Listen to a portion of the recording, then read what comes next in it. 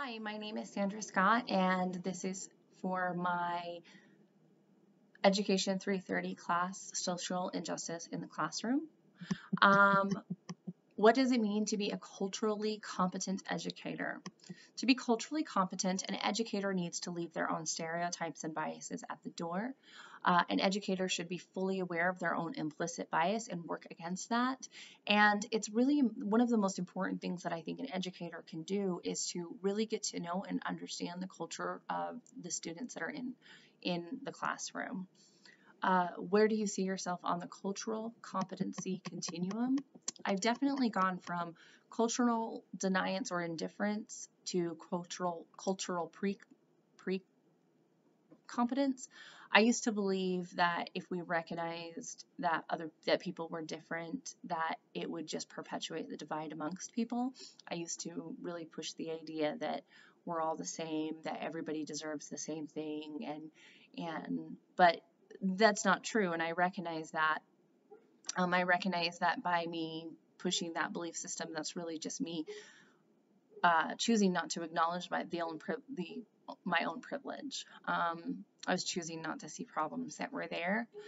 After working in Alaska and seeing the Alaska Native culture almost completely eradicated, even amongst Alaskan Natives, I think I've become much more aware of cultural appropriation and destruction.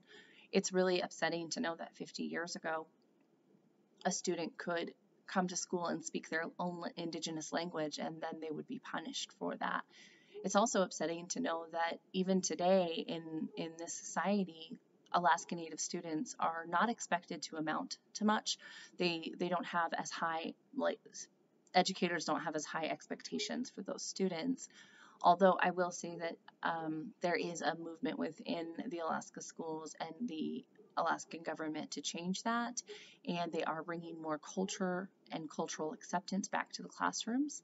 And the government of Alaska is working to bring more of the Alaskan culture back to Alaska as well.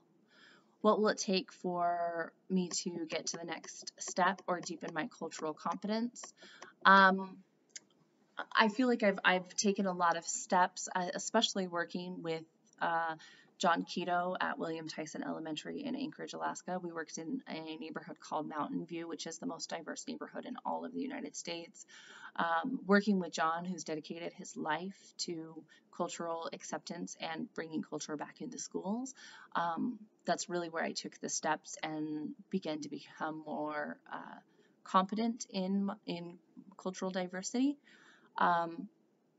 I believe that if I had an administration to work with that really gave me the tools that I felt like I needed and the training that I needed for cultural diversity, I could push that knowledge further.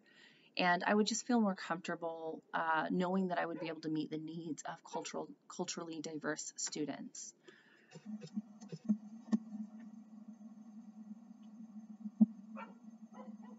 What are some specific research, readings, tools, resources, and training I might use to further my cultural competence? I'd really like to have a classroom of cultural responsive teaching. I really think that having a diverse curriculum is important, and working with my administration to have a diverse curriculum. Again, building the relationships with families to really get a glimpse and build that bridge of cultural differences and to see those family dynamics. And another tool that I could personally use is to go to the museum or the libraries or even the college lectures that we have in our city about cultural diversity to just really immerse myself in it and learn. What will it look like to have a culturally inclusive classroom in the future? One of the big things that I've talked about is those relationships that I would build, but also a curriculum, having a more diverse curriculum and not have such a biased curriculum would probably be something that I would strive for. Another thing that would be really important is to make sure I'm aware of my own implicit biases and to make sure that when my students answer a question that I'm offering the same amount of time to all students to offer or to answer that question Or if a student needs more time to answer, and I'm aware of that, to give the student that time to answer so that they can feel comfortable in knowing that I'm there to support them. Another thing that I could make sure that I'm doing in the future is to be sure that I'm praising my students, all of my students, and offering the same level of praise for the same level of work per student. Not that everybody has to be the same, but just making sure that all of my students feel praised and accepted in my classroom. Another component to that would be to teach my students to question when they feel like there's an injustice, to not be afraid to come to me and if they feel like there's some type of injustice, not only in my classroom, but in our school and in our society as well, to use that critical thinking and question when things just don't feel right. How will I ensure I'm respecting students as individuals with differing personal backgrounds and various skills, abilities, perspective, talents, interests? As I said before, develop that relationship with families. I really think that that's one of the most important things when there's a cultural divide. It's really important to get to know the families so that you can start understanding them.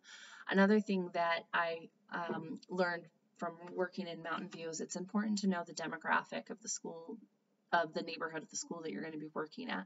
Really know who lives in your neighborhood, where those people come from, and what the socioeconomical background of the neighborhood is as well. Is also really one of the most vital things that you can do for your students is to grant empathy and compassion to all of the students in your classroom.